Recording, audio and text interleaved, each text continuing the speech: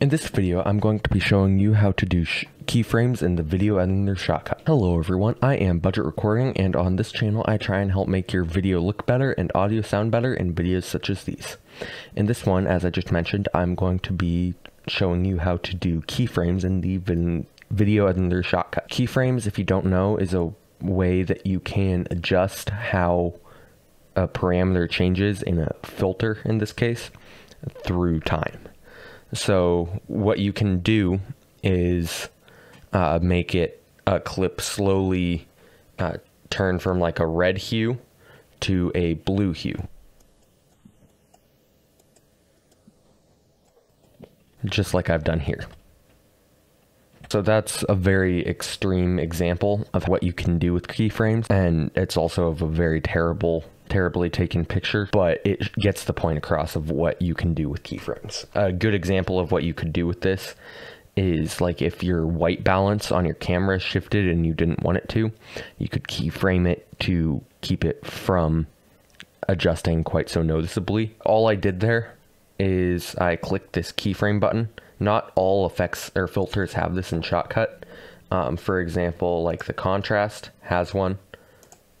The wavelet, which is like noise reduction, does not have it though, and nor does the hue, lightness, saturation. The only way you could do that is by going frame by frame and adjusting the filter for each frame, but I'm not going to show you that because I don't feel like making that video yet. But if you want me to, then I might. So I'm going to just show you how to make this go from black to way overexposed. Kind of going to be like a fade to black sort of thing, except slightly different, I think.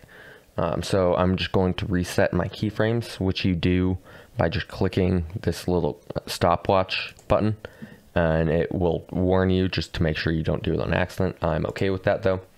And so now keyframes are back to normal, and that's just, now it's always magenta, so I'm going to reset the parameter as well. Now I'm going to go just like to there. It's about a second in, just under, and click the keyframe button, and that automatically adds a keyframe there for you wherever the playhead is. And so I'm going to make this keyframe start out black if I don't move my mouse too quickly. So now it's about black. It's not, no, it's not. And as you can see, it's currently affected the entire clip because there's no other keyframes adjusting it. So if I go to like the very end and click up to the very top, now you can see it's black here, and then it's brighter there, brighter still. And so this is just showing you what the keyframe looks like. And you can always add more parameters in the middle. If you see me scrubbing along, you can also see on the parameter itself that it's moving. So you may have noticed there are also some buttons over here. This is for like filters starting and ending, and then this says it's setting the first simple keyframe and the second simple keyframe.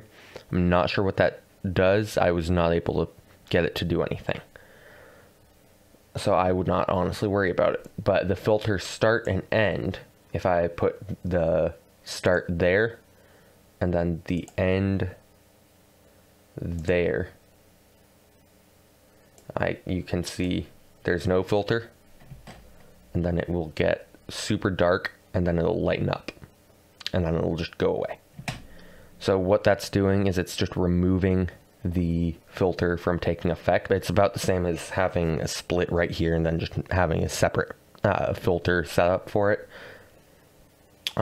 So it just makes it so you don't need nearly as many keyframes. That is about all there is to keyframes and Shotcut. If you want to see more Shotcut tutorials, there is a playlist linked in the top left of your screen.